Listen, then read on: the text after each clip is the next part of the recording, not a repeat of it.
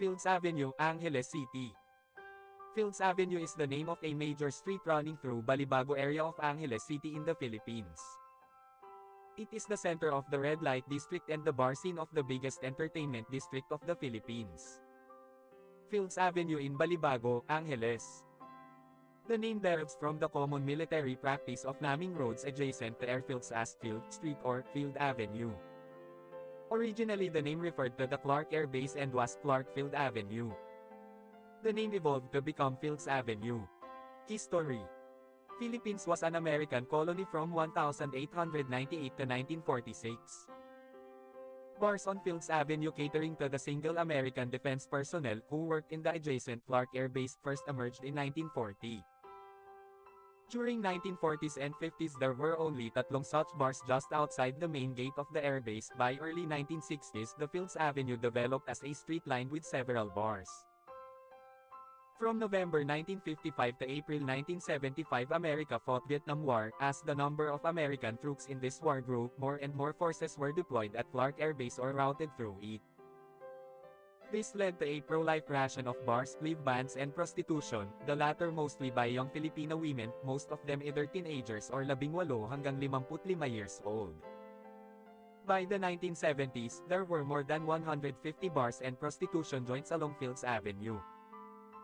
This led to a mushrooming of related ancillary industries in the vicinity, namely music bands, hotels, doctors, hairdressers and money exchange transfer services. In its heyday, Fields Avenue provided direct or indirect employment to nearly 20,000 Filipinos including plumbers, electricians and security guards. In the 1980s, though the American presence remained steady, the bars and prostitution shops continued to proliferate.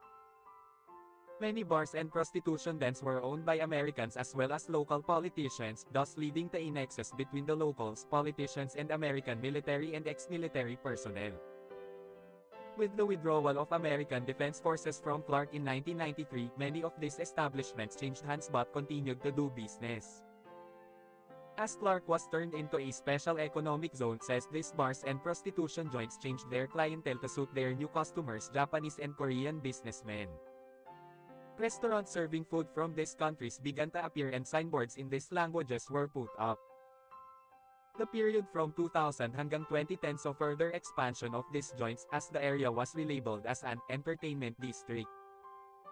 While prostitution was officially banned, girls working here were simply redesignated as guest relations officers, and prostitution continued in practice. Since then, bars and prostitution joints have continued to proliferate and expand. The extent of these establishments has continued further on both sides of Fields Avenue, and many smaller streets of Fields Avenue also sport smaller such establishments. In 2010, a section of Fields Avenue at the end where it meets the end to MacArthur Highway was named as Walking Street, Limakang Walking Street in Pitaya. This section was made pedestrians only, with road traffic banned from 6 p.m. to 6 a.m. People arriving by air either take a taxi direct to hotel or a jeepney to Main Gate Jeepney Terminal located between the North SM Mall, Fields Avenue to South and Bayanihan Park to East. Those arriving from Manila by bus ask the driver to drop them off at the corner of Fields Avenue and MacArthur Highway, or alight at Capas Angeles Transport Terminal, which is also walking distance from Fields Avenue and the MacArthur Highway. The presence of family-oriented activities on the other side of Fields Avenue, namely shopping malls as well as activity centers in Clark Air Base, has led to a neat separation between the two. Fields Avenue tends to cater more to single foreigner men and sometimes women too, with at least 5 bars featuring gigolos and gays, while the rest of Clark caters to family-based entertainment. Fields Avenue remains among the safest streets in the region, with restaurants and hotels. Fields Avenue has the largest density of hotels in Philippines, catering to all budgets, from a large number of 2-star and 3-star hotels right up to a select few luxurious 5-star hotels. Many of the bars and hotels in Fields Avenue have restaurants attached.